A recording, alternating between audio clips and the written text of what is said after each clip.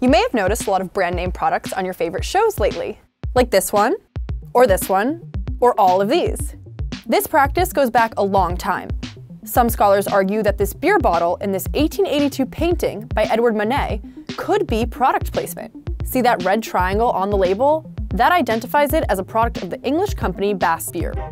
Now, whether that was product placement, a critique of mass production, or something else, is entirely lost to history. But one thing is certain. Product placement today is more widespread than ever. And it's about to get a whole lot more futuristic. The term product placement wasn't used until the 1980s, but the idea itself debuted nearly a century earlier, in an 1896 film by the Lumiere brothers.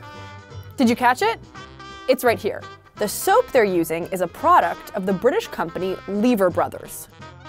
From here, product placement became an entrenched part of film production, from train lines to Hershey's chocolate to De Beers diamonds and a whole lot more. Most of these placements weren't paid in the sense of, we give you money and you put this product in your movie. It was more like, you need a car for your movie? Use ours for free. Or, both parties created massive cross-promotional campaigns featuring the product and the movie. But for all the hype, these methods didn't translate easily to television. First, because networks didn't want to give up any of their limited ad time. And second, because making TV was a lot less expensive. So teaming up with companies to lower production costs wasn't as necessary. So for most of the 20th century, product placement was mostly in movies, and it was a pretty informal affair. Just company executives and movie producers throwing things on set, seeing what would stick. That is, until this happened. This is, of course, a clip from 1982's E.T., the Extraterrestrial. It was the biggest smash hit of the 1980s, both in audience numbers and product placement. See, the script originally called for Elliot to lure E.T. to his house with M&Ms, but the Mars company shied away from the publicity. So E.T.'s co-producer struck a deal with a Hershey's marketing executive. Instead of M&Ms, Elliot would use Reese's Pieces. In exchange, Hershey would produce a $1 million promotional campaign for the film. Sales of Reese's Pieces, which had only debuted 2 years earlier, exploded. This iconic partnership kicked off the golden age of product placement. At their best, these deals did for other products what E.T. did for Reese's Pieces. Tom Cruise rescued these classic Ray-Ban glasses from near extinction by donning them in 1983's Risky Business. And 1995's Toy Story resurrected several classic toys for a new generation. Psychologically, when we're exposed to a persuasion attempt, and we recognize it as a persuasion attempt, your defenses automatically go up. We don't have the same reaction necessarily with product placement if it's incorporated into the programming that we're interested in. That's especially true if it's done in a way that fits. In the Marvel movies, Audi provides many of the vehicles. So Tony Stark driving, an Audi supercar. We don't think anything of it. The integration, it's much more subtle. It doesn't come across as that blatant persuasion attempt. The flip side is that product placement can be, a little too much. Like when an over-the-top, 5-week-long cross-promotional deal between Diet Coke and Friends nearly tanked the fledgling show. It was so involved that it turned a lot of people off. And I think that that's sort of the line that a lot of these brands and these advertisers have to walk. And so that balance is really difficult to strike. And I think that's something that we continue to see being worked out. In spite of these risks, something changed in the early 2000s that made product placement much more appealing to the small screen. TiVo was the game changer of all game changers. And for any of you that were too young to remember TiVo, it was a service that allowed you to pause and record live TV. Now that viewers had the power to skip traditional TV ads, the value of those ads plummeted. One study estimated that the total wasted ad money was about $5.5 billion by 2007. If I know that people are now skipping the commercials that I'm paying for, I need to find some other way of reaching those consumers. That's when brands really started looking at the value of product placement and focusing on a need for product placement versus just a nice to have element. Total spending on product placement in television jumped from $330 million in 1989 to nearly $1.9 billion in 2004, overtaking the total value of the same advertising in movies.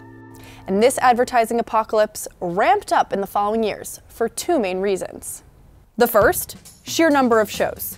Market research firm PQ Media noted that the total number of shows in just the United States reached over 500 in 2019, which is double what it was in 2010. More shows equals more fragmented audiences equals fewer eyes seeing your ads. And a big chunk of those shows are found on the second reason that product placement took off: streaming platforms. Streaming further fractured audiences into smaller and smaller groups, so advertisers once again turned to product placement to get eyes on their stuff. But today's product placement is pretty different from its predecessors. Think of the Friends Diet Coke campaign as a sledgehammer, hitting all 30-ish million viewers. Those viewing numbers aren't possible today because of those fractured audiences. So product placement today is more like a scalpel. Using viewer data, brands can target very precise audiences. And for brands, chasing ad-averse youngsters, that's invaluable.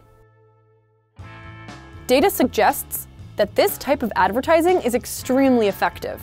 In a 2018 study by Branded Entertainment Network, a major player in this type of marketing, they found that product placement is 11% more effective in driving purchases and 10% more effective in supporting brand affinity over traditional 30-second commercials. And on Hulu specifically, those numbers reach 89% and 74%. But even that form of product placement, physically having the product on set during filming, may soon be just as antiquated as that original Lever Brothers soap ad. The digital age is poised to revolutionize advertising all over again. For instance, Branded Entertainment Network developed a way to predict which shows will become popular before they even go live. And so what we've done is we've custom built a deep learning algorithm, and based on all of the historical data we have, it's projecting an impression number of that new content. In plain English, if a superstar actor or director is involved, that show will get a higher score. And a higher score means potentially more product placement.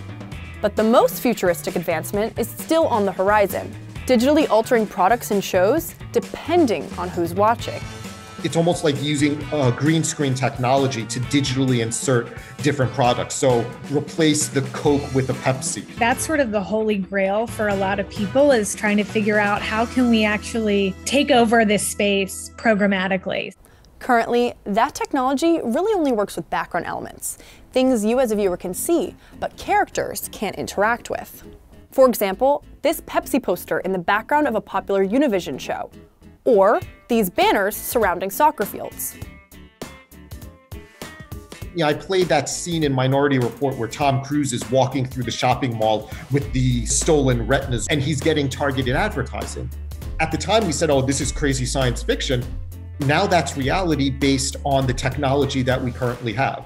So I wouldn't be surprised at some point in the future if we're able to do it. See, COVID-19 broke a 10-year growth streak in the value of product placement in television globally. But PQ Media predicts the number will bounce back to 13.8% growth in 2021. Still, product placement will always have to adhere to those do's and don'ts in order to be effective. Just look at the recent remake of the 90s movie She's All That, featuring TikTok star Addison Rae. Viewers roasted it on the internet for its over-the-top placements. If a program becomes known as this program's just going to hawk whatever product they're being paid for, and I don't enjoy seeing that many instances of blatant marketing, I'm not going to watch that program. I'm going to find something else. We want to hear your best or worst examples of product placement. Do you remember the Friends Diet Coke debacle? Or are you more of a mocking He's All That on TikTok? Let us know in the comments and be sure to subscribe so you can catch the next video.